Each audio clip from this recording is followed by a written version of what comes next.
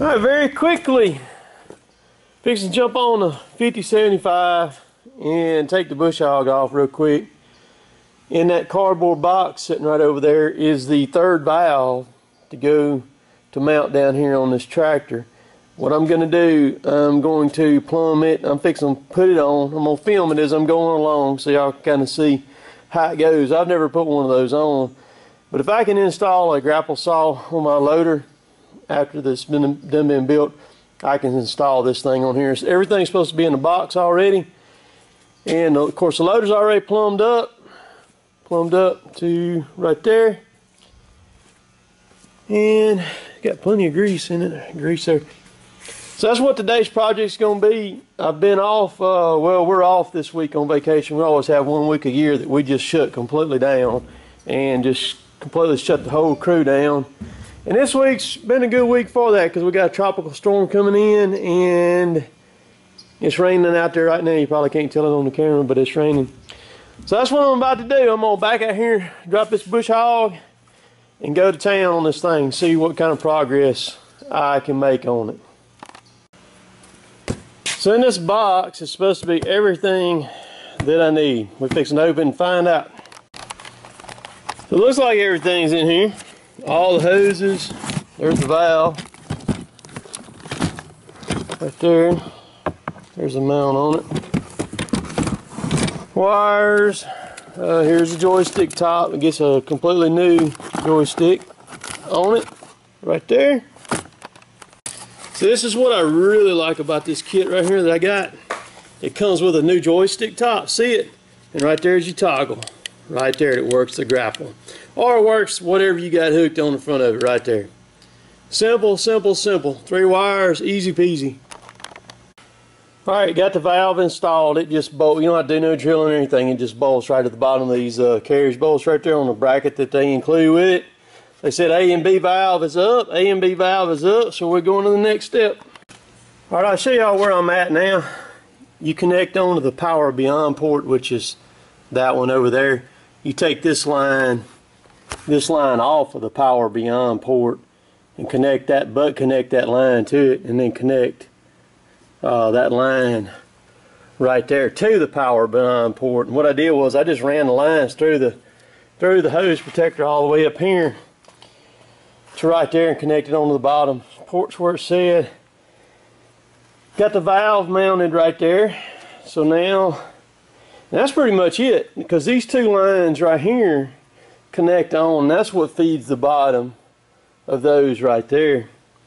And then all I gotta do is run the wires to it, take the top of the joystick off. So I'm not into it. I mean, it's only taking me just a few minutes to do that part right there. Alright, so these are the lines that's going to feed the loader right here.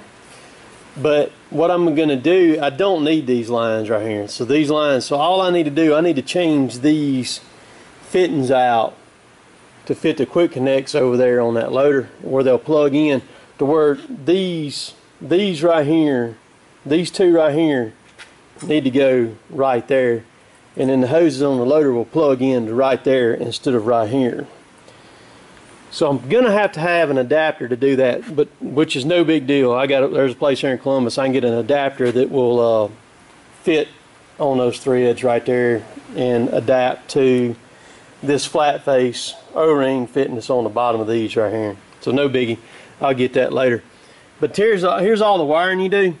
You take the red wire and you just tap it into a hot wire, which I'm going to tap it into one that's on the key. When you turn the key on, then it'll energize the switch and everything here. See that? How sweet that is? Nothing to it, man. So you'll never have to take your hand off of this to work the grapple. And that's why I wanted this kit right here. Okay, so I'm going to connect it in. Here's your fuse panel right here. I'm going to connect this red wire in. I'm going to splice it in the back of the fuse panel right there. Is what I'm going to do. And it'll be fused. I got a fuse with it over there too. And then these 2 black wires they just run all the way back. I'm going to run them up through here, and they just connect on right here. You just splice them right there is all you do right there. And so when I splice it, I'll check it to see which way it works, because I want the down toggle to close it, and I want the up toggle to open it. So if I hook it up and it's backwards, all I got to do is just swap the wires, and it'll work the way that I want it to work. But that's all it is to it, man. That is it. That is it. It'll keep you from having to run lines from the grapple all the way to the back and then work them off of here, because that's what I didn't want. I didn't want to work the grapple off of these and take my hand off of here. That made no sense to me whatsoever, to have to take your hand off of this to work the grapple right there. See, now you keep your hand sitting right there on that. You got your forward reverser over there.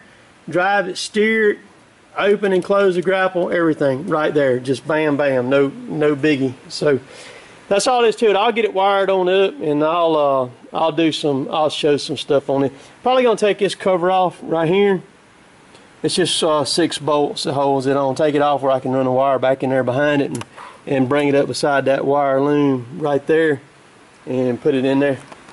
Okay, this is where I'm at. I've got this plumbed in. I didn't have no black zippy ties. I'm gonna get some, and I'm gonna cut all these off and put some black ones back on where they don't look so bad. But you can see I got the joystick with the switch on and just all zippy tied in. The only thing I got to do now is put the fuse and then tap this power wire in behind the fuse box right there. That'll be good. There's the wires that run to up to the valve. They go to the valve, and if they are backwards, when I hit the switch, the valve does work backwards, all I've got to do is take this screw out and that screw out and flip this thing over, and it'll be correct. Or I can undo the wires, either one, whichever way floats my boat. But this is a nice clean setup. This valve come from WR Long is who it come from. It's about $1,000 I think for it. Now the only thing I got to do is I've just got to get some adapters that will adapt from that size fitting right there, because I'm going to take this one and this one off, and then I need to screw this one on it. So that's the only thing I got to do, and once I do that, it'll work. Now while y'all are watching this video, I am going to be on my way to Florida to pick up a grapple for the loader over there. And it's a bad to the bone grapple too, man. One of my YouTube followers happened to see it, or I saw his on his tractor, started asking him about it, and that's the one I went with, man. There's going to be a video come from it, so don't worry, I'll tell you all about it. But it's not your normal grapple that these dealers sell, so be watching for that. But so I'm going to wire it up, throw the loader back on it. Loader's easy peasy to get on and off, no problem whatsoever. And be watching. I'm going to try, y'all know I went and met with one lonely farmer the other day while we were up in New York. We'd been gone in New York. We'd spent 4 days up in New York City. And then I rented a car and drove over into New Jersey to see Wes over there. And so there's going to be a couple of videos that's going to come from that visit. Really cool stuff. Really, really cool stuff. And that he and I did together. But I hope to get that video up Sunday morning. If I don't, it'll be Monday morning when I get that first one of those videos up. So be looking for that to come out. So yeah, it'll be me and one lonely farmer together. So y'all be good. I don't know how long this video is going to be. It's taken me about an hour to do what I did on this tractor so far, except for wiring in the hot wire, and I'm finna do that right quick. So y'all be good. I'll catch y'all later. Later, taters! Oh, if you like my stuff, subscribe to me, man. Please subscribe to me. It don't cost you anything. Even if you don't like my stuff, click subscribe. Ain't gonna hurt a thing. Appreciate all y'all. Appreciate all the views.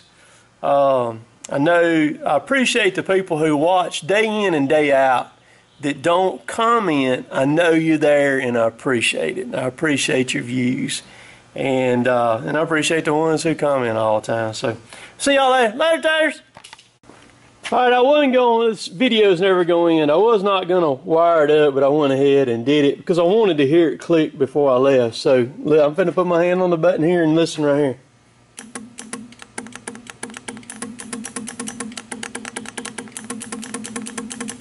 So there she goes, boys and girls. She's ready to rock and roll. All I gotta do is change those fittings out, get my gravel. She'll be ready to go. Easy peasy. I just tapped it into one of the wires down there in the back of the fuse box. Got a fuse on it. All nice and neat. Everything in wire loom. Taking me, I could probably do this job now that I've done it. I could probably do it in about 45 minutes or less, probably, since I know what I'm doing. It took me about an hour total. I was on the phone with Cougar South Jason for 45 minutes or so, at least that. He's worse than a woman. I'm telling you, he's worse than a woman. He would do good working in the beauty shop. Just saying. But anyhow, so I just wanted to, I got it fixed to where it's on a key switch so that when I turn the key off, it don't click no more. So there's no power coming to it. So that's good. But that's how you install a third valve. So many people don't know about this. They run the lines back here to the remote and hook it in right there. They're scared to do it. We fool with hydraulic stuff every day. This is simple, simple, simple, easy. Plug and play directions are very simple how to do it. Wham, bam. Thank you, ma'am. I'm gone this time for real. I ain't gonna be back. Later, taters! I lied once again. I figured I'd crank it up and check it for leaks or anything. Watch the lines right there. She's ready, baby.